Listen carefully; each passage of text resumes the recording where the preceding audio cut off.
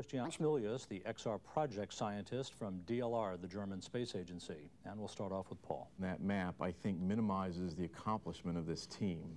I mean, this truly is a magnificent accomplishment. Then we take the algorithms that have been in work, that have been partial. The images these guys are getting are just absolutely stunning. We've got them posted all over the control center, and the only problems we have is people just standing there and freezing in front of the pictures because they're so pretty they don't want to go back to work. It's just amazing stuff.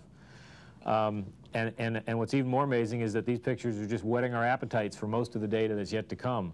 We're just seeing a very, very, very small tip of the iceberg here. Go ahead and run the video. On the first few days of the mission of Miquelon and St. Pierre Islands off the coast of Newfoundland, we're now crossing a barrier beach that connects these two islands, and we're just going to take you on a tour of the island, showing you some of the incredible relief and topography of this coastal, these two coastal islands.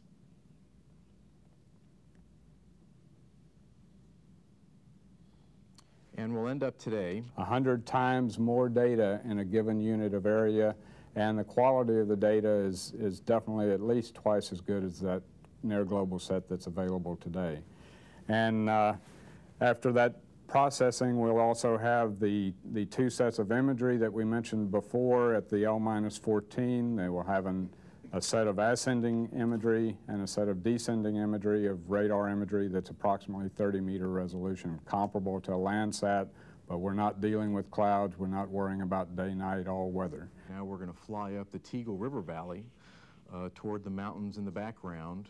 If you remember one of the perspective views that we showed you several days ago, we showed a full view of this mountainous region with the coast on the left and the high mountains in the background. What we're seeing is some of the young geological terrain. This area is composed of young geologic or volcanic deposits, lava flows, and also debris flows.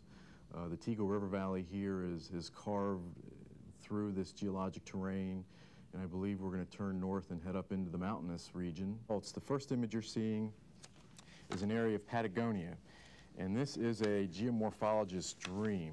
What you're seeing now is a perspective view looking toward the north of the southeast island of Oahu. In that striking comparison between the 1,000-meter data set and the 100-meter data set. Therefore, we have these row of volcanoes. Next slide, please. We are now zooming into the Cotopaxi mountain volcano. It is 6,000 meters height. This volcano is still an active volcano, but its last big eruption was in January 1803. Now you're going to see a scroll along the Lake Baikal coastline in Buryatia, near the center of this state, Ulan-Ude.